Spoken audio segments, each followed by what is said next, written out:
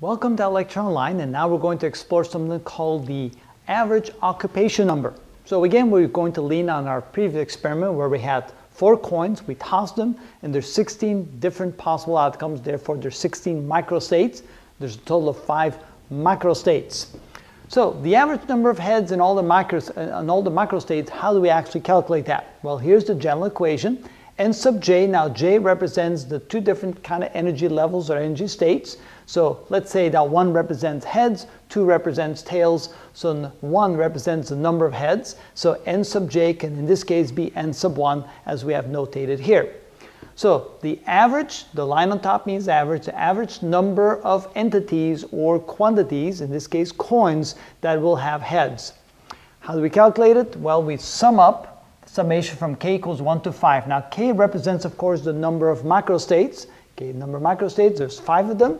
So we're going to sum up all the 5 macrostates, and in each macrostate we're going to sum up the number of heads, coins that are heads in those macrostates. So we multiply the number of coins that have heads times the probability, the statistical probability, or in this case which is called the thermodynamic probability that will happen, and divide that by all the various outcomes. So we simply sum up all the thermodynamic probabilities, which is the same thing as summing up or getting all of the outcomes of all the microstates. So what we do here is we multiply the number of coins that have heads in each macrostate times the probability that that macrostate will occur, divided by the total number of outcomes, which can also be written like this, because remember that the probability can be written as the total number of outcomes, or I should say the probability for each macrostate is equal to the number of outcomes of that macrostate divided by the total number of outcomes of all the macrostates.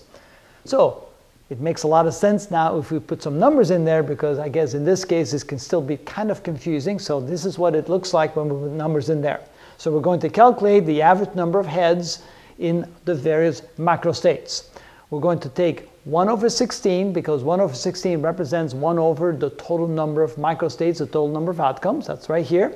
And then we're going to multiply the number of coins with heads in each macrostate. So 4 in the first macrostate, 3 in the second macrostate, 2 in the third, 1 in the fourth, and 0 in the fifth macrostate. And then the second number is simply the number of outcomes for each of those macrostates, the thermodynamic probability. So there's only one outcome that has 4 heads. There's 4 different outcomes that have 3 heads, 6 that have 2 heads, 4 that have 1 head, and 1 that has 0 heads. If I now go to the calculation, I end up with 4 plus 12 plus 12 plus 4 divided by 16, or 32 divided by 16, or 2, which means the average number of entities with heads in each of the 4 or each of the 5 macrostates is 2 coins with heads.